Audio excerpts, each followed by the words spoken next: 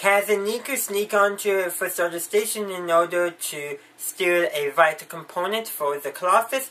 Meanwhile, Tam and Ruckman are sent on a supply run to that very same station. I'm John Berry, and welcome to my review of Star Wars Resistance Season 2, Episode 11. Before I get that much farther into my review, if you find yourself enjoying it at any time, please be sure to leave a like. And if you find yourself not enjoying it, well, the dislike button is right next to the like button. So, the episode itself. Well, the station that Kaz and Niku sneak onto, well, it's the same design as the Colossus. And that's why they're at that station, because they need to steal a component that will allow the shielding that protects the occupants from solar radiation and other forms of radiation you will find in space. Otherwise, everyone will get radiation poisoning and sickness and die.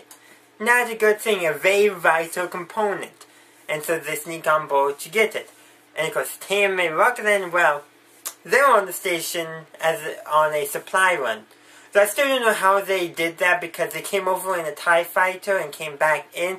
And TIE fighters really don't have that much room for supplies, so I don't know what was going on there. I'm going to chalk that up to maybe animation mistake, or it's just a small oversight that nobody picked up on. Regardless what it is, they're over there.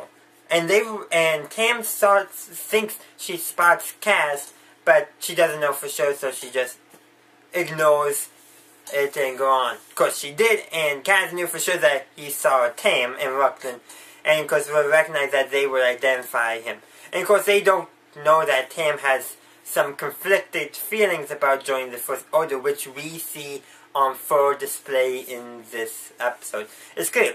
She even opens the blast doors at one point so Kaz and Niku can get away. She says she can't believe she's doing this, but that does show there's hope for her. She can go back to the Colossus. She can. She just needs to. For a little bit I thought, would that happen in this episode? No, but they are clearly showing that it is a distinct possibility. I still don't know about where Ruckman's on all this. You know, he, in a way, does remind me of Malfoy from Harry Potter. Don't know why I paused there, but yeah. He does remind me of that character, so that makes me think that if Ruckman does decide that the First Order isn't for him, because at the beginning he is complaining about not flying, so that shows he's not 100% happy with being the First Order, and they're both shown not to be brainwashed minions of the First Order like all the other members of the First Order, which I do find interesting. It's probably partially so Tam has somebody she can interact with that's not a superior. I understand the why, but it does make you think that they're treating him differently as well. What will come of that, who knows? But maybe he'll do something like Malfoy did in, like Draco Malfoy did in Harry Potter, and turn at the last possible moment. Maybe not joining the Resistance, but abandoning the First Order. I'm just drawing, because I see character parallels there, so I'm just drawing an inference from that. But let me know what you saw as that random thought line. But Ruckman was the one. He spots Kaz and Niku, and he reports them to security. Because if it wasn't for Tam's action, they probably would have been apprehended at least once, maybe twice. But yeah. So, and of course, Ruckman is thinking that he'll get a promotion for all this. Kaz and Niku escape. He won't get that promotion. If anything, he'll get reprimanded for it. And there's, of course, other things taking place in this episode. Captain Pio is on, or is it Commander Pio, is on that station as well. The Titan, I believe, is called Titan Colossus. I'm noticing a naming convention there, but let's get talking about Pio. He's there, and the minute he clearly sees Kaz, he recognizes Kaz and exclaims, "Kazuta Ziona!" Like, he recognizes it. And actually, there's one scene where Kaz is trying to hide from Pio. Pio doesn't recognize him, probably because he doesn't see the face, only the profile. And of course, General Hux is there as well. And of course, General Hux, yeah. I think it's confirmed now. He's no military leader. He's just a showboating bastard.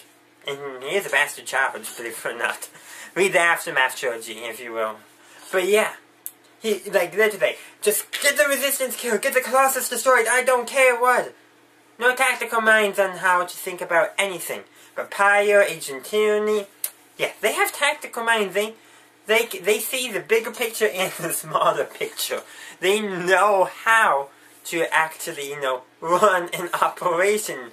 And not just exclaim, newsworthy things that people can clap to.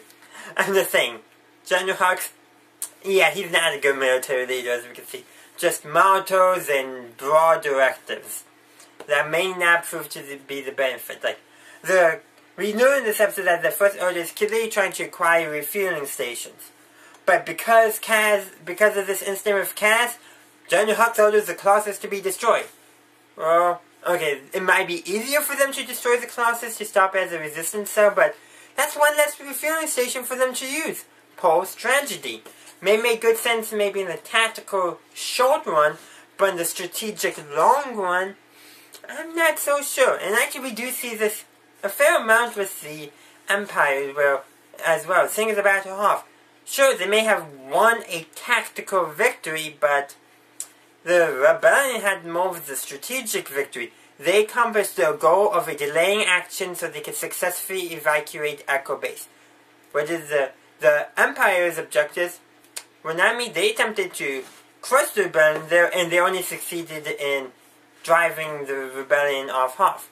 They had a tactical victory, but the longer-term strategic victory eluded them because they failed.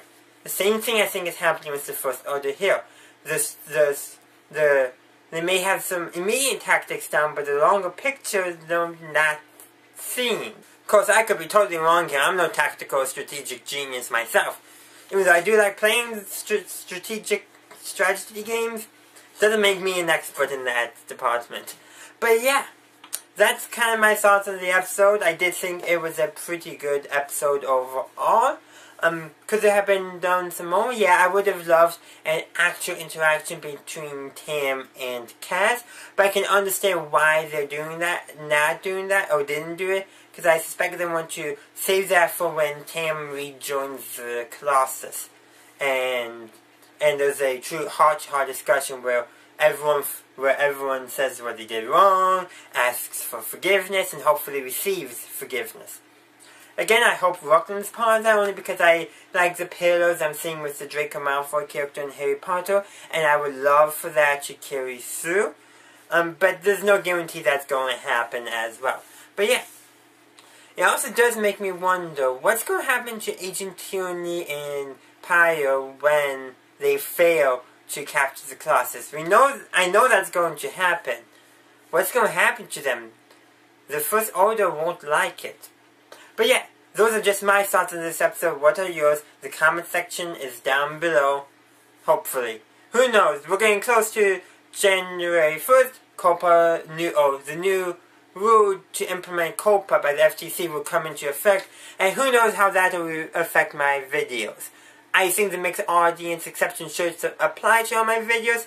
But who knows if the FTC will agree with this or not.